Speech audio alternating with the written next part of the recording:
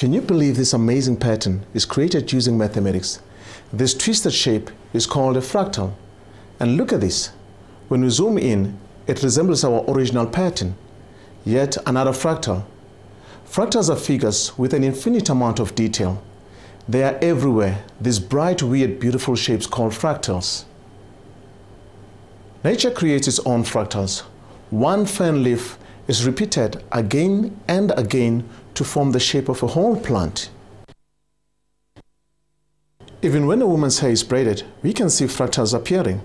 Look how they increase from the tip to her head, every time each braid getting increasingly bigger. Now that you know what fractals are, let's see what they've got to do with exponents, if anything. Hello there, my name is Dumisane. Welcome to this series on exponents. So what do fractals have to do with exponents?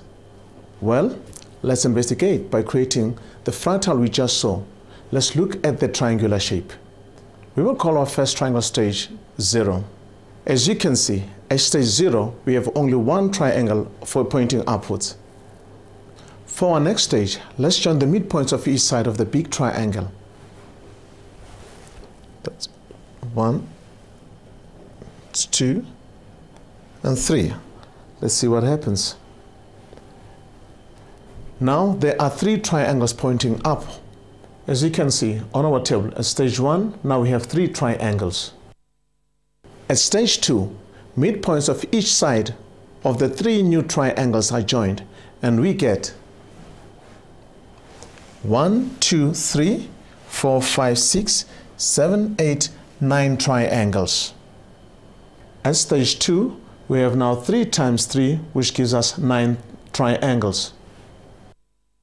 Do you see what pattern we are making? What do you think will happen in stage 3? How many triangles do you think we'll make?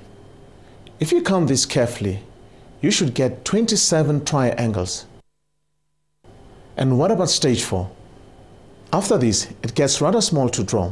So let's look for a pattern to help us predict how many triangles there will be at each stage. At stage 3, we had 27, and we know 27 is 3 times 3 times 3.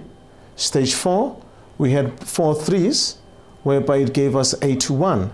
Now in stage 5, we're going to have actually 5 3s. So how can we do it? We can say 81 multiplied by 3, which will give us 243. So does the number pattern make it clearer? Each time the stage increases by 1, the number of triangles pointing up is multiplied by 3. They become 3 times more. This fractal pattern continues to infinity. We can keep making the triangle 3 times more in our minds. So at the 6th stage, we'll have 3 multiplied by 3, multiplied by 3, multiplied by 3. It will have to be 6 times. That will be the same as, remember in stage 5, we had 243.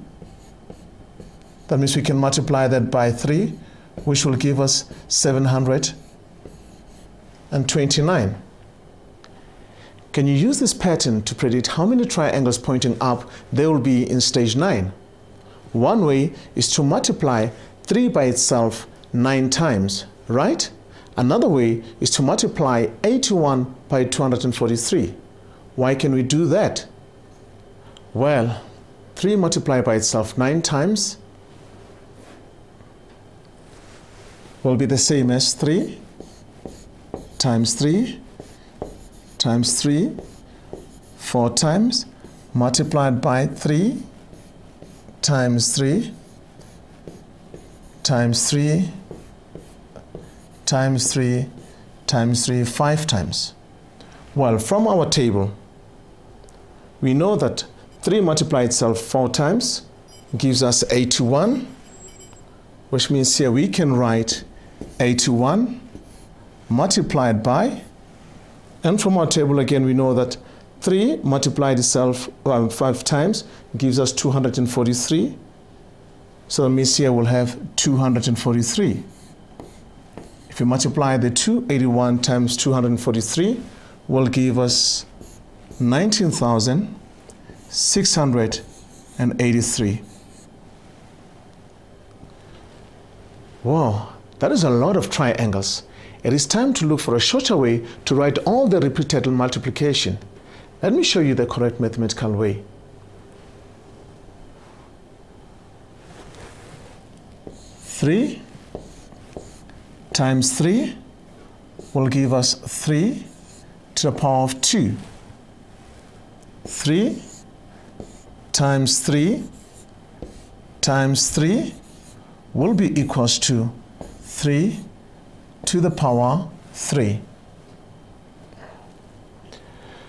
Well, can you carry on? How can you write 3 times 3 times 3 times 3 in a short way, like this? 3 to the power 4.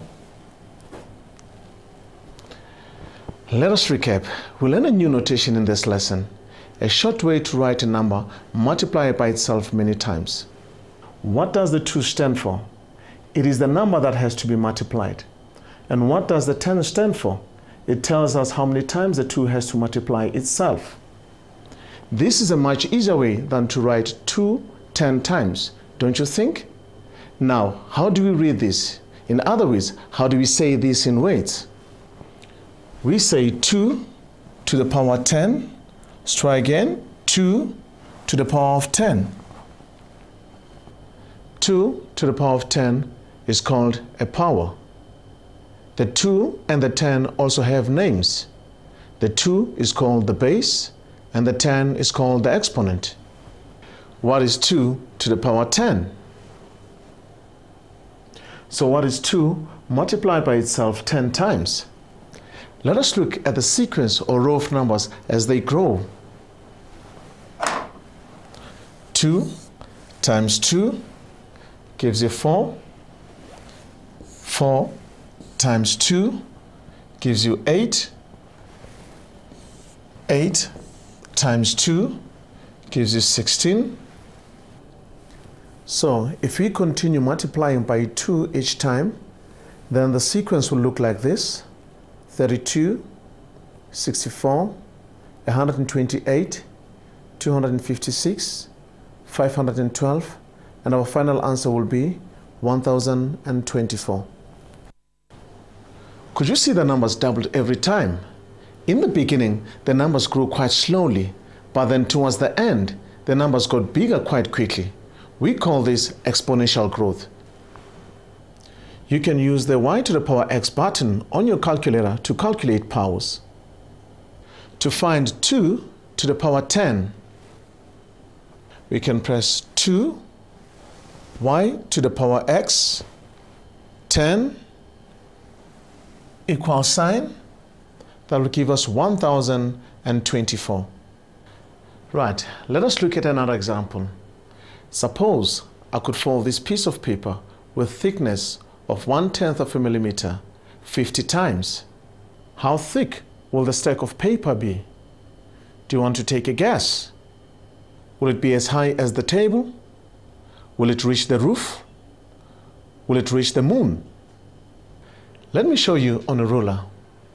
If this is a centimeter and there are 10 millimeters in a centimeter, the paper will be 1/10 of a millimeter thick. So the paper will be 1/100th of a centimeter, which is written in decimal form as 0,01. So after one fold, the paper will be 2 times 0,01 centimeters thick.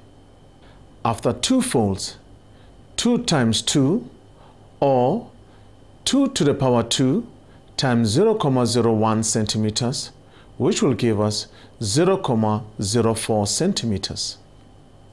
After 3 folds, it will be 2 times 2 times 2, which is equals to 2 to the power 3 times 0,01 centimeters, and that will be the same as 0,08 centimeters.